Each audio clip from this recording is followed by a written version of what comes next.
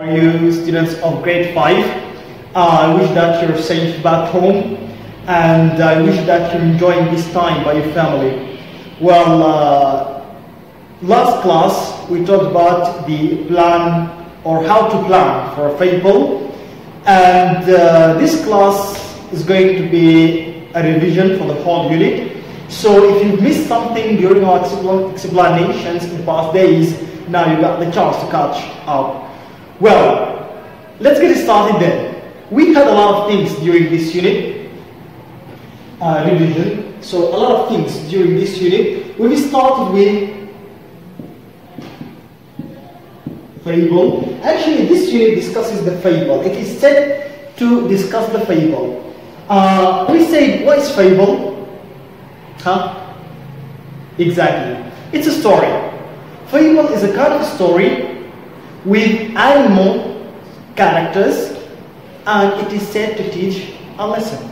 It has moral. So three things, if you mention them, that means you got the kind of the fable. The first one, it is story. The characters are animals. 3, it is there to teach a moral or a lesson. Moral means lesson. This is a fable, and you're going to be asked to write fables. Okay, I have given you the way to plan for a fable, and I hope that you start practicing writing your fables.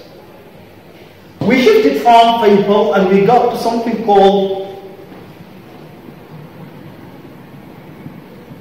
proverbs. Proverbs. What is proverb? What is the proverb?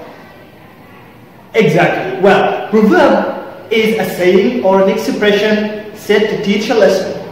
Said to teach a lesson. Well, there are a lot of famous proverbs, like a friend in need is a friend indeed. That means the best friend, or the friend that you can depend on, is the friend you find in time of need, when you need him. Another proverb, like, it is no use crying over the spilt milk. It is no use crying over the spilt milk. I mean, if the milk is already spilled, so crying is not going to get it back as it was. And we say this proverb when somebody has lost something, but he still cannot move on, or he's desperate about it. We tell him that it is no use crying over the spilt milk. I mean, pass on. Like, get over it. That's it. So, I have given examples for proverbs. I hope that you get back to them. And last time I remember I've given an exercise of proverb. I hope that you have done it by now. From proverb, we have jumped to idioms. We talked about the idioms, and we say that idiom is when you say something but you actually mean another thing or a different thing. Like, if I say that take somebody under your wings, we say that we don't mean actually to take him or take her under your wings, because you don't have wings. Do you? No, you don't. Well, to take somebody under your wings, we mean to take care of that person, to look after him or after her. That what is meant by take somebody under your wings. So, take somebody under your wings is an idiom. Another idiom, like, he has a memory of a fish. He has a memory of a fish. We don't mean that he's actually and he's really, literally has a memory of a fish. We don't mean that. We mean that he forgets a lot, like fish. Anyway, so that was the idiom. And then we shifted to something else.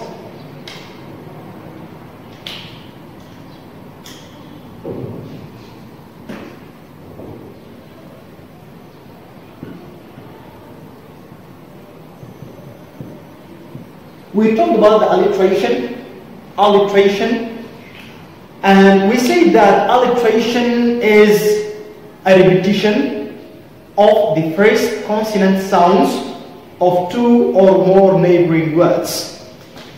like to dig deep down. Dig deep down. And as I mentioned, when we deal with alliteration, we're not dealing with letters. We are not dealing with letters at all. For instance, look at these two words and you can understand me well. If I say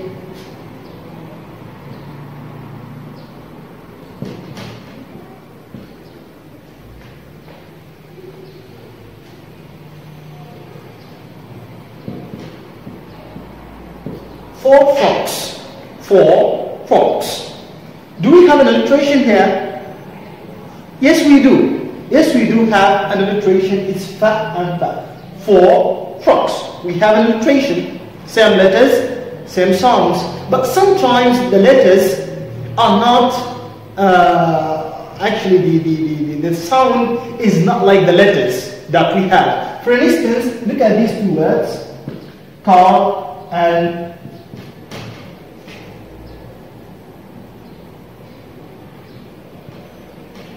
key. Car and key. Same sound, different letters. Still we have an alliteration. Here we do have an alliteration. Why? Because it is the same sound. We're not talking about the letters. The letters are different. C and K, they are different. But actually the sound is same. It's car and key. Same sound. Then we have an alliteration. Here we do have an alliteration, and here we do have an alliteration as well. Look at these two words now. Sorry.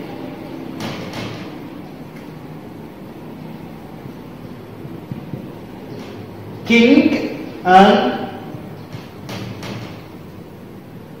no. King and no. Look, both of them start with the same letter, which is K, but the sound is different. This is K and this is a silent letter, unpronounced letter. Okay, so king and no. This word starts with K and this word starts with na. There is no alliteration over here. We don't have an alliteration. Same letters, different sounds, we don't have an alliteration. Another word like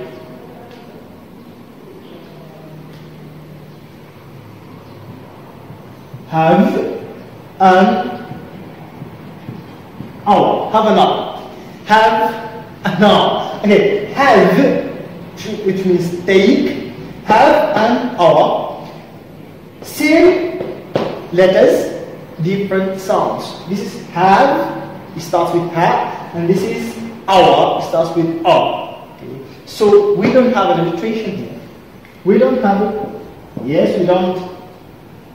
We don't have an alliteration here. So that's why I keep telling you that we are dealing with sounds. We're not dealing with letters at all. I hope you got my point. D. I said that as an example of the question that I've been asked. I will give you a word like note, and I ask you to write a word with the same sound like note. Any word that has the same first sound like note. This is the kind of question that I generally ask my students when I get to this lesson. Note, find any word that starts with not N, not sound, okay, like note. If you found any word, it's done. D. That was the alliteration. Then we have jumped the last class to the how to plan to write a fable or planning for fable telling or telling a fable. And we say most important elements to find in your stories are, actually I need to erase this, so just a minute.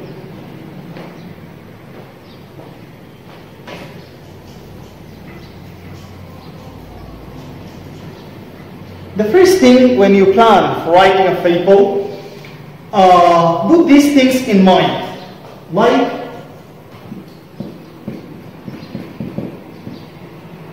the setting, where is going to be your setting, the place and time of your story, and the weather conditions. You got to describe all these things in the first paragraph. The story is going to have 3 paragraphs. We say that the story is going to be written into 3 paragraphs. For example, if your page in your notebook looks this way, so the story is going to look this way. This is title, and then this is paragraph 1, and this is paragraph 2, and this is the last paragraph. Your story will look this way. You will leave one line empty between the paragraphs. Okay. So we said that you'll start with setting. So the first paragraph is going to be the setting of your story. For the title, I prefer that you write the title after you finish with the story. Don't start with the title, end up with the title. Okay? Finish writing the story, then shift to the title from the story that you've written. This is the setting. When you get done with the setting, also please, I want you, before to get done with the first paragraph, mention something about the main character. We said main character is the most important character, or the main characters are the most important characters in your story. So you have the setting, then the characters. And we said characters are people, animals, anything in your story. Deal. For the characters, like after you finish with the setting, you say that you'll end the paragraph with there was a lion, there was a goat. I like goats actually. They are happy all the time when they're playing with no care of the world at all. So there was a goat, there was an elephant, there was a giraffe, there was a crocodile, as you see, because it's fable, so you're going to stick to animals.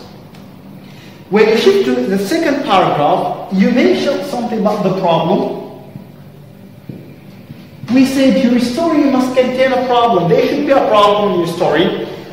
Something like terrible happening to the characters, to the main characters. What is happening to them? And since you got a problem, of course, you got to have a solution.